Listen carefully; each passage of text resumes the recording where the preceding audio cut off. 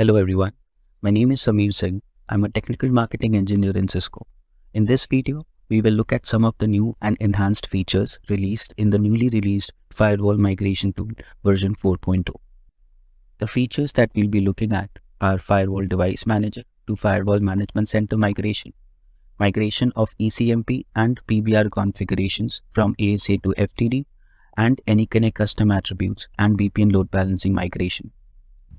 So let's begin with FDM to FMC migration.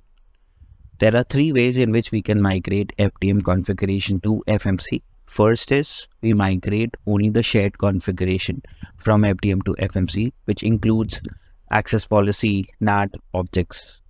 The second option is we migrate both the shared as well as the device specific configuration. And post the migration, we also have the option to migrate the device so that it becomes managed by FMC. And then there is a third option wherein we migrate the configuration from the FDM to FMC, which already has an FTD managed by it, and all the configuration will be associated with it. So on the tool, the first thing that we would do is we will log in using the provided credentials, and we will select the source as Cisco Secure Firewall Device Manager.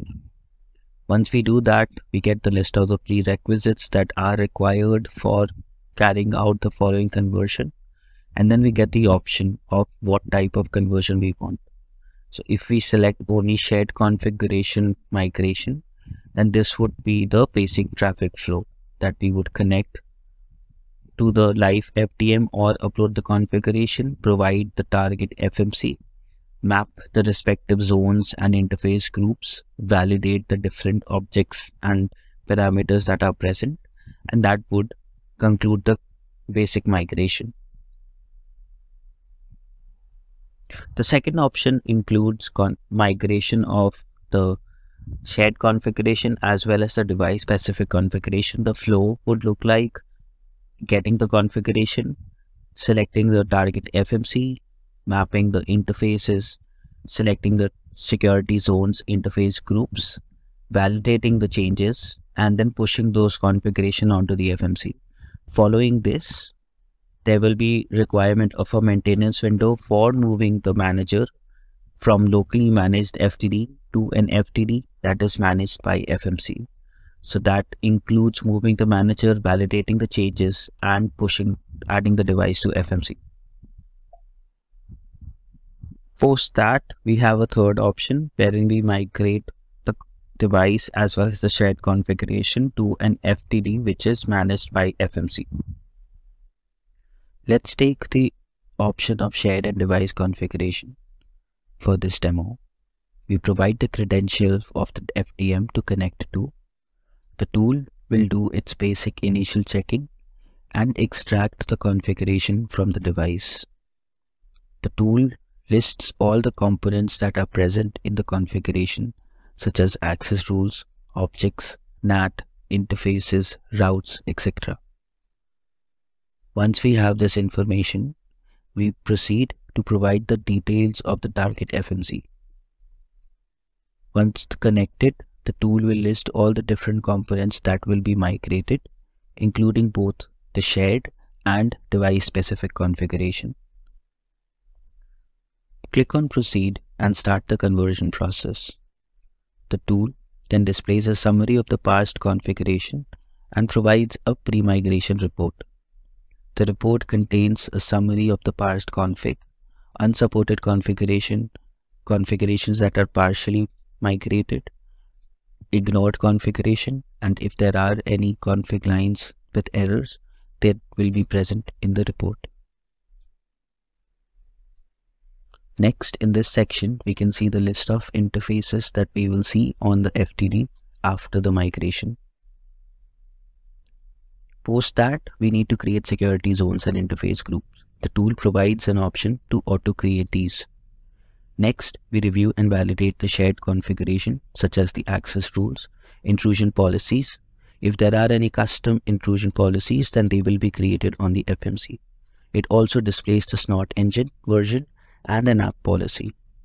The tool displays different set of objects with access policy objects including geo objects, application objects, URL objects, and intrusion rule groups. Proceed with the validation process, and if there are any conflicts, the tool will display that and allow the option to resolve the conflict. So in this case, there is an object with a conflict, and that is resolved by appending a certain string to it. Once resolved, the tool displays the validation summary, and we can begin with the push operation to FMC. Once the push is complete, then we can begin with the process of moving the manager.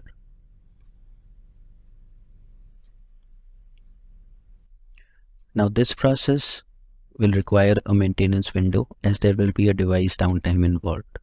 There should be connectivity between the FTM and FMC, and it is highly recommended that a backup of the FTM configuration is taken. In the Move Manager section, we provide details of the FMC such as its host name, registration key, and FTD host name to which the FTD needs to be added. Once done, the FMC will be listed under the Management Center section of the page, and we can proceed with the Move Manager step. This takes us to the Review and Validate section for device-specific configuration. It displays the interfaces, the routes that are configured, site-to-site tunnels. The tool also highlights the section where a user input is required. So in this case, the site-to-site VPN, the pre-shared key needs to be updated, which can be done through the tool.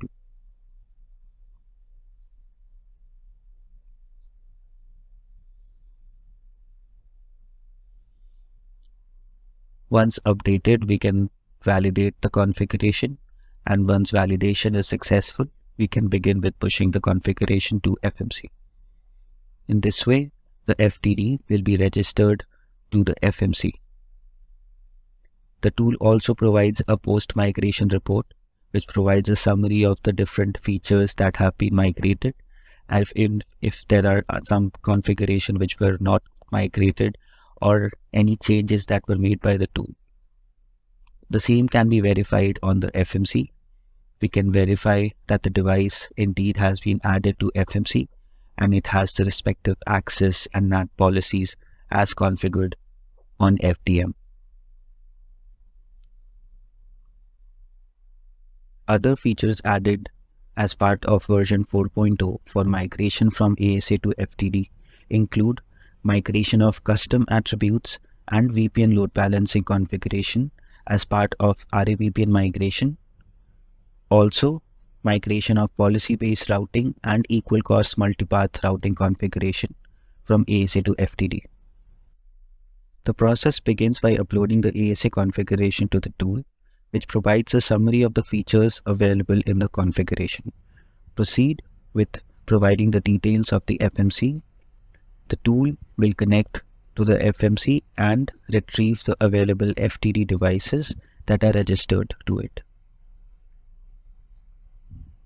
Select the FTD device which will be the target FTD for migration. Once selected, the tool lists all the different features that will be migrated, including both shared and device-specific features. We proceed with the parsing process, which once complete gives a summary of the configuration to be migrated. Details of this can be found in the pre-migration report, containing details of the features that will be migrated, unsupported configuration, partially supported configuration, and other information. We then map the interfaces on ASA to that on FTD and then create security zones and interface groups using the auto create function of the tool. We can review and validate the configuration in the following section, including access control, objects, NAT, interfaces. Under the Route tab, we can verify the PBR config, including the path monitoring configuration of the interfaces and policy-based route for the interfaces that will be migrated. The ECMP section shows the equal cost multipath routes configured in ASA, which will be migrated onto the target FTD. Update the pre-shared key in the site-to-site VPN section that needs to be updated and save the changes. Under the RAVPN section, we can update the required files and data by uploading those files or selecting the ones that are already uploaded to the target FMC as part of the prerequisite process. A detailed workflow of the same is demoed in the Firewall Migration Tool 3.0 video, which is uploaded to the Cisco Secure Firewall YouTube channel. What's new with this release are migration of any Connect custom attributes associated with the group policies and VPN load balancing. Under the VPN load balancing section, the tool displays the VPN load balancing specific configuration to be migrated and also allows the option to update the encryption key. Once done, we begin with the validation process, followed by pushing the configuration to the target FMC. The push process may take some time, and upon completion, the tool provides a summary of the configs pushed. Details of the configurations mapped from ASA to FTD, configurations pushed, unsupported configurations, and any changes made by the tool on the configuration can be found in the post-migration report.